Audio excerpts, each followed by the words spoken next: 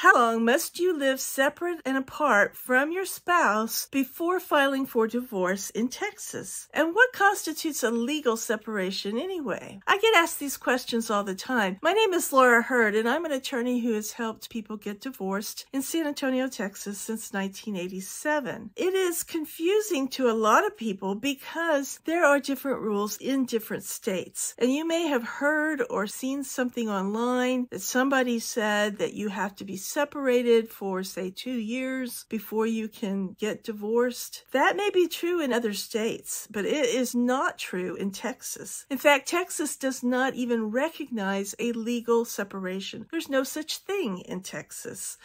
You are living apart, you're separated, but you're not legally separated because we don't order people to get separated in Texas unless there's domestic violence, and then you've got a protective order in place. But other than that, if you are filing for divorce, you are still married until the day that the judge signs the final order and says you are divorced. And in the meantime, between when you file the petition to start the process and when the judge signs the final order, since you're still married, if you go about dating other people or listing yourself as single on social media and putting yourself out there on dating websites, then the judge can consider that adultery because you're still married, and that can hurt you in the divorce process. So keep that in mind. You are married even though you're separated, and there is no such thing as legal separation. Now, there are times when people will put together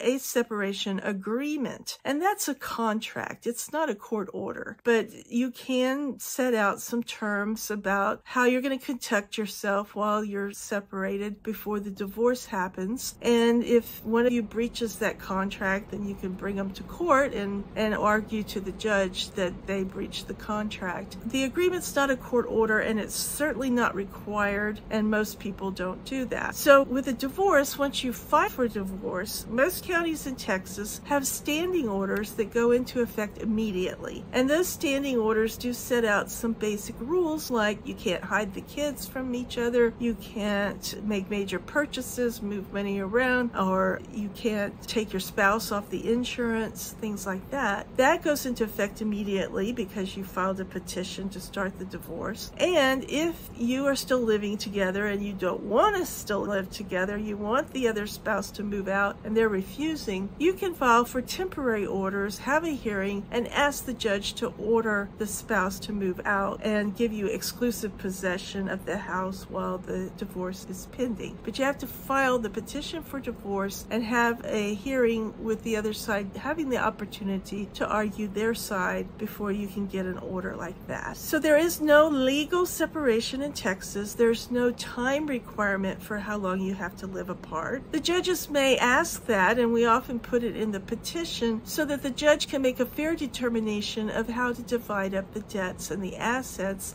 based on how long you've been living apart. But it's not required, and it's not uncommon to file for divorce in Texas while you're still living in the same house. At the same time, don't be afraid to move out because you've not given up any right to claim that property. You still have ownership rights even if you're not living in the house. So it's not like you've abandoned the house if you move out. But if you are still together, you can still file for divorce. You can be living together on the day you file the petition. You can be living together afterwards. You can live together on the day the judge declares you. It doesn't affect the fact that you're divorced. It doesn't prevent you from being divorced just because you're still living together. Practical matter, it's probably not a good idea. Generally, you don't have a great relationship or you wouldn't be getting divorced. And eventually, one or both of you is going to start dating, and that can be pretty awkward if you're still living together. But legally, there's no requirement for you to be separate and apart. And so keep that in mind. In Texas, we don't have legal separation. We don't have any time period. We don't even require that you live apart. And it's just not uncommon that we can actually serve someone with divorce papers while you're still living together. Now, another factor to consider is how are you going to communicate communicate with your attorney without the other side being privy to those conversations if you're still living in the house. There's privacy issues and confidentiality issues if you're continuing to live together. And it's a whole lot easier to separate your property at the final decree of divorce if we can just say whatever's in your possession is yours and what's in their possession is theirs. But if y'all are still living in the same house and sharing possessions, then that doesn't work. So there's a lot of reasons to get separated before divorce. There's no requirement to do so. If you found this video helpful, please subscribe and like and comment. Those things help me to continue making videos.